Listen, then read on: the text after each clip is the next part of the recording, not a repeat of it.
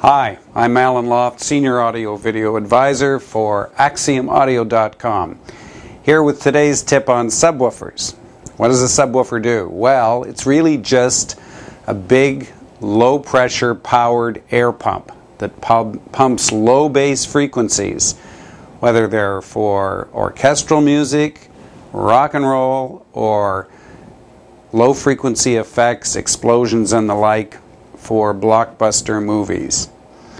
And because they're sort of air pumps, they all have their own amplifiers, and the larger the subwoofer, or rather, the larger the room you're trying to fill with low bass, the bigger the subwoofer you need. Because subwoofers are kind of dumb object. It doesn't care where you sit in the room.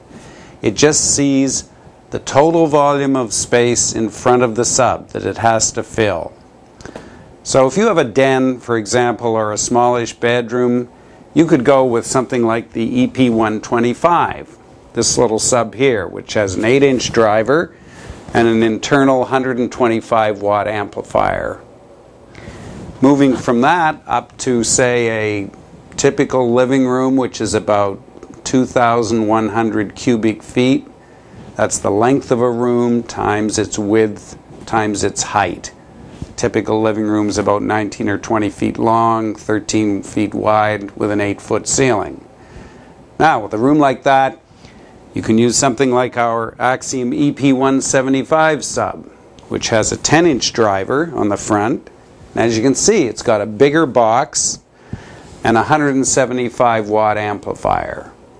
Now, when you get into bigger rooms with vaulted ceilings, great rooms, and rooms larger than about 2,000 cubic feet, then you're up into using larger subwoofers, and sometimes more than one subwoofer.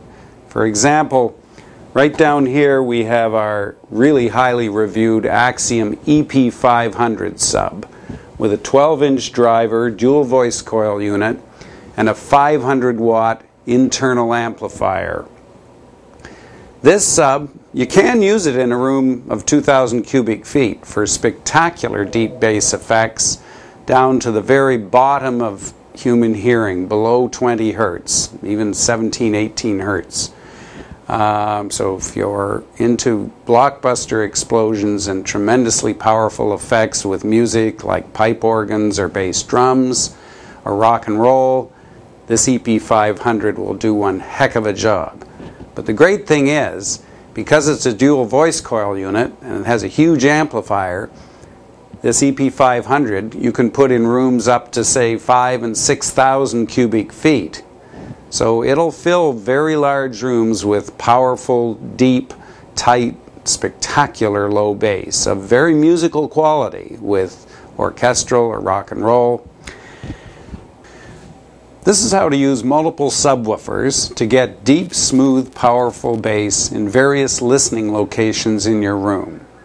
When you just use one subwoofer, the pressure from the sub builds up into what are called standing waves. And these create areas where you'll hear powerful deep bass, and then if you shift 2 or 3 feet away, the bass will almost disappear. This is because of standing waves, and the standing waves are dictated by the particular dimensions of your listening room. You can't predict ahead of time where a subwoofer will sound its best.